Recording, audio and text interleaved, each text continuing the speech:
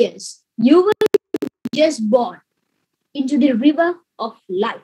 Speaking of which, raise your hand if you are happy with your life, if you are happy with all the decisions you have made in your life.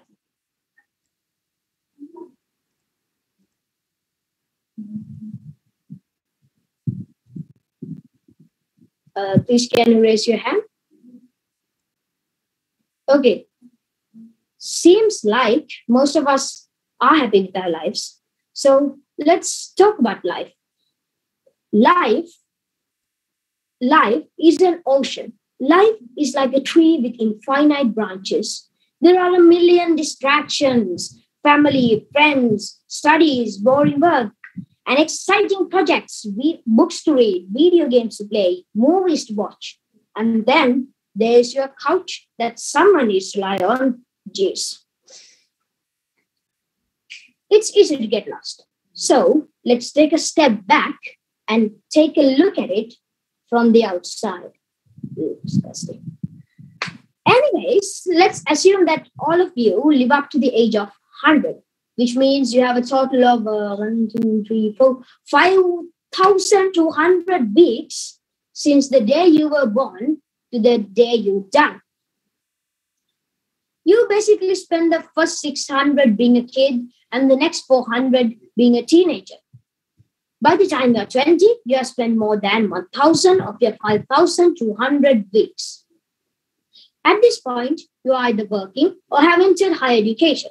But most people tend to work in their 20s, and most people tend to work until the age of 65, which means that until you have completed 3,400 weeks of your 5,200 weeks, your life is filled with serious adult work.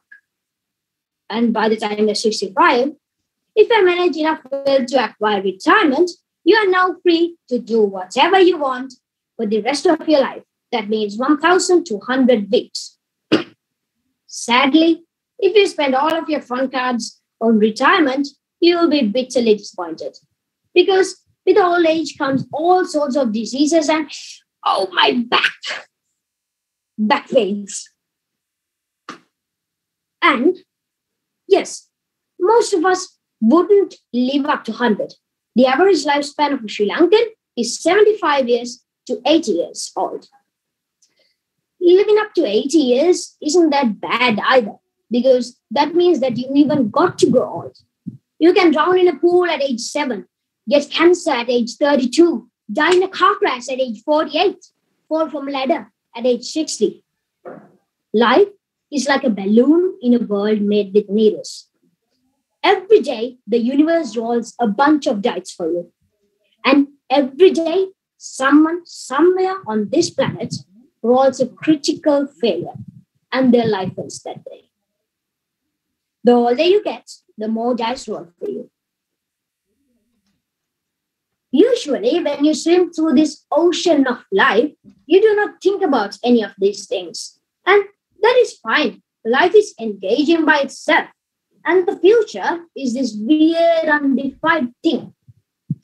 Thinking about it helps in refocusing what you are going to do next and to minimize regrets that you will have later on.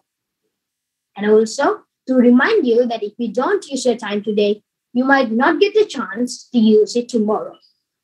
Life is complicated. And it's pretty hard to make decisions to all the things and people you love. Take your parents, for example. As kids, you basically spend every day with them.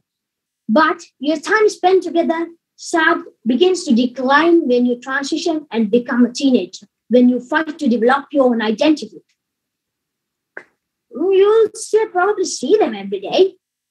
But this totally changes when you enter your 20s, when most people move out for work, for university, or just to be on their own.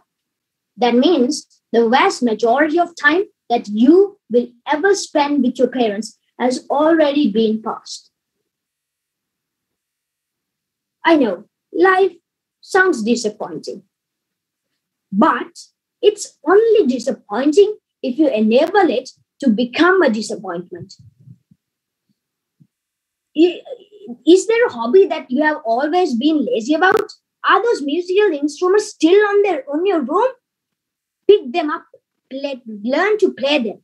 Do you still want to paint those Warhammer minis that are rusting in your table's locker? Take them. Paint them. Do you want to revisit that place where you had an amazing experience a decade ago? Revisit that place. Do you want to pick up that sport again just to meet new friends? Pick that up. Because one day this balloon is going to pop and this river is going to end. And it's going to become too late. Before that happens, learn how to swim and swim through this river happily. Because at the end, happiness is the only thing that matters. Over to you.